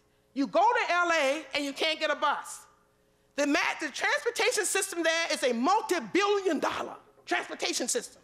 They had a $348 million surplus, and they were building fixed rail out to Pasadena, where folks in the inner city can't get a bus to go to work, to go to daycare, to go to the drugstore, to go to the supermarket. No buses. The people are subsidized coming in from the suburbs. 2 cars in the garage, getting a subsidy from their employer to take mass transit. Folk in the city, nothing. LDF came into the public hearings, pleading. No lawsuit filed, part of the director council's new obligation on her lawyers. Go to the public hearing, try to reason with takes money. I mean, my Supreme Court law clerks come to me at $35,000 and $40,000. That's it. That's what we pay. But these are people who, in the tradition of Martin, understand the purpose of the law is, in the first instance, is to bring some justice to the people. It's to make a difference in the lives of people. And I want to thank you for the invitation to be with you today, and it's very, very important as we look about the country and see the issues that are going on to think about what your speaker last year said to you, Julius Chambers. Julius asked you last year, who was my predecessor as director counsel, why are we gathered here today to commemorate Dr. King? Are we gathered to praise and endorse his teachings? He says, do we seriously believe that America will ever eliminate considerations of race? Or are we simply commemorating an imagined memory, showing our faces to prove that we are not racist? Are we giving lip service with little or no commitment to the dreams of Dr. King? Well, charity begins at home. And I'm here for the next day. And you know, there are some issues here with the school system in Boston. There are some I have never seen a more rigidly stratified system where students are tracked in elementary school. The test they're giving in the 8th grade largely determines where they're going to go. I mean, at first, it's within the classroom, and then it's separate classroom, and then it's separate schools. Now, maybe it exists elsewhere in the country, and I'm looking for it, I assure you, I'm looking for it. But I haven't seen it. That kind of thing needs to be looked at. I mean, and it needs to be handled by the folk at home who can see what impact this is having on the aspirations, hopes, and development of kids. Are you really measuring a child's aptitude at age 8 so as to lock that kid in to a special track for the next 10 years? Are you doing it? And so it's a very, very real issue. And I invite you to look at it and work on it and investigate it and study it. If you need a little help, let me know. I want to end with this thought. And that is, you know, I have the nerve to paraphrase Longfellow. Longfellow, but it's what Martin's life was about and what he taught us. Lives of great men and women all remind us we can make our lives sublime, and departing leave behind us footprints. Martin left footprints on the sands of time. Footprints that perhaps another, sailing o'er life's solemn main, a forlorn or shipwrecked brother or sister, seeing, shall take heart again. Let us then be up and doing, action, doing, with a heart for any fate, still achieving, still pursuing, learn to labor and to wait. I thank you all very, very much.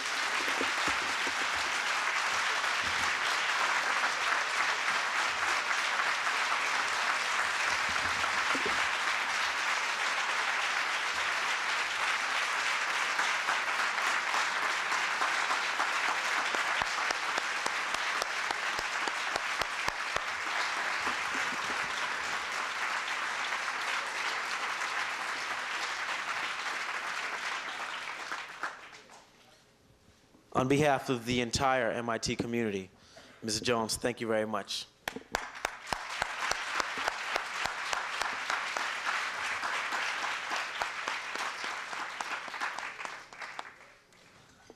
We continue our program with some announcements relevant to our celebration. Tomorrow evening and all day Saturday, we will be sponsoring a day-long youth conference entitled Building Bridges for Youth into the Future. We're expecting over 300 youth from both Cambridge and Boston. As well, I'd like to announce that the Martin Luther King Committee presents Journey into a Dream, a musical tribute to Dr. Martin Luther King Jr. with Semenya McCord and Associates. This musical presentation will be held on Saturday, February 8th at 8 p.m. in Kresge Auditorium. Both of these events are free and open to the public. As well, we'd like to thank our awardees' families, Dr. Gates' wife, Diana, an MIT alum, and Ms. Myra Rodriguez's parents, church, and family for attending. Thank you. And as a final announcement, as you exit both doors, a book, Reflections of the Dream, 1975 to 1994, will be on sale. The book documents 20 years of celebrating the life of Dr. Martin Luther King Jr. at MIT, and it's edited by Dr. Clarence Williams.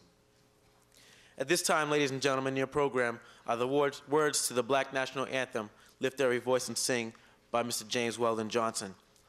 At this time, everyone please rise, join hands, and follow along as soloist Ms. Juanetta Jackson and pianist George W. Russell Jr. lead us in singing.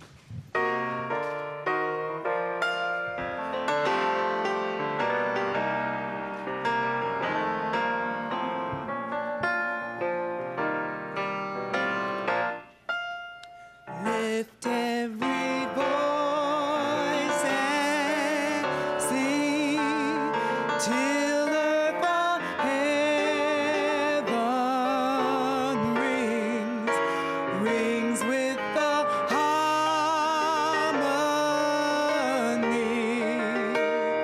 of liberty. Let our rejoicing rise high as the listening sky. Let it resound loud as the roaring sea.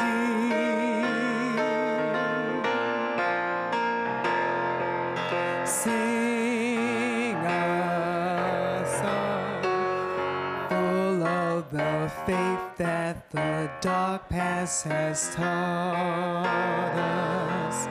Sing a song full of the hope that the present has brought us. Facing the rising sun, our new day begun. Let us march on till victory is won. Stoning the road we trod, bitter the hazing rod, felt in the days when hope unborn has died, yet with the steady beat have not our weary feet come to the place for which our Father sighed.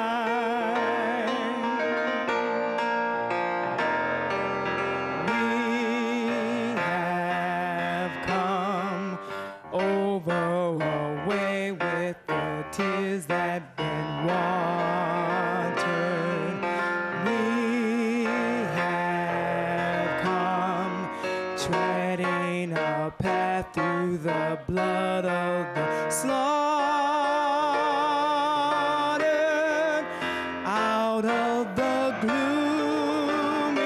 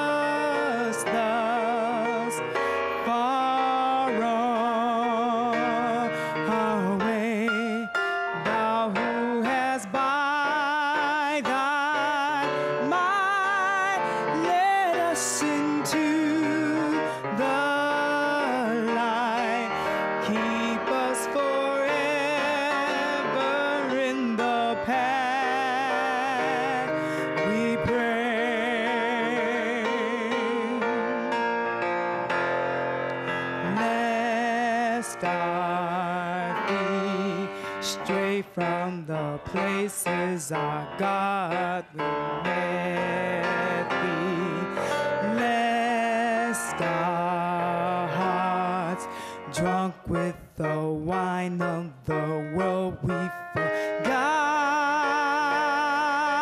thee, shadow beneath thy head, may we forever stand true to our God, true to our native land. Lift every voice and sing, lift every voice and sing, lift every voice and sing.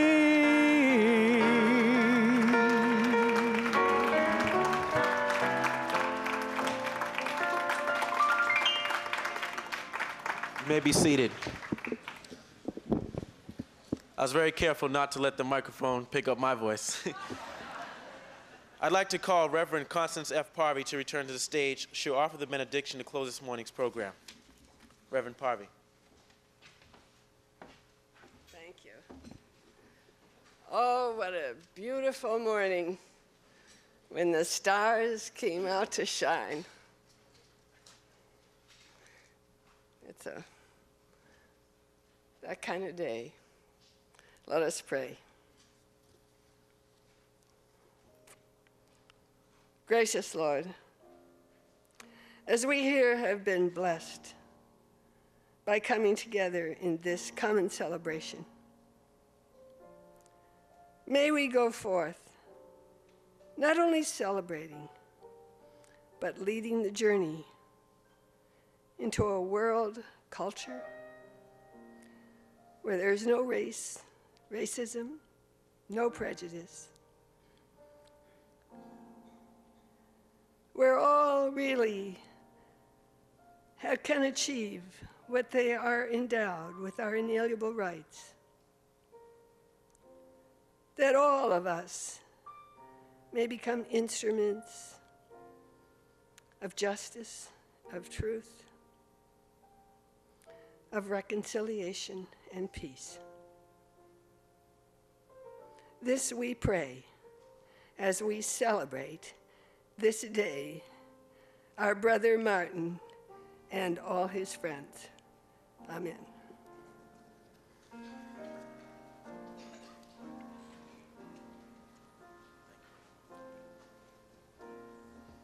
Thank you, Reverend Parvey. Ladies and gentlemen, this marks the end of our program. I hope everyone has enjoyed themselves as much as I have. Thank you all for coming, and I hope to see you next year. This concludes the 23rd annual Dr. Martin Luther King Breakfast. Thank you, and good day.